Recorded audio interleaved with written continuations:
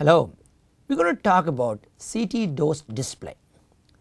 With all the attention drawn towards CT utilization, it is important for the CT users to understand what this dose display means. When we talk about CT dose, the key dose descriptors in CT are CT dose index, that is called the Computed Tomography Dose Index, and the dose length product. These two are now available at the scanner even before the scan is done, and also available after the scan is done as a dose report. When we say CT dose to patient, we are not actually doing any measurement on the patient directly.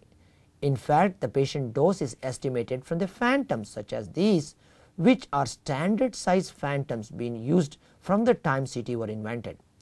A 32 centimeter diameter lucite phantom is deemed as the body phantom, and a 16 centimeter lucite phantom is deemed as the head phantom. Physicists use these phantoms to measure radiation dose on the CT scanner. We can group this dose display into two categories.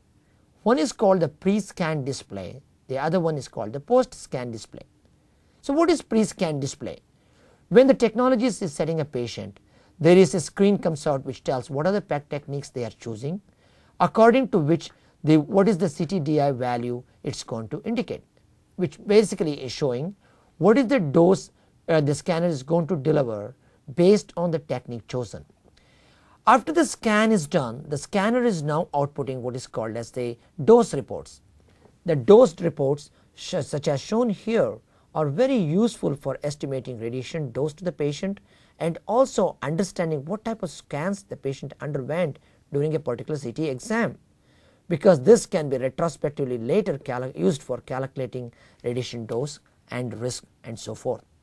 So understanding the CT dose display is very important in order to explain or arrive at some aspect about radiation dose and risk to the patient. Thank you.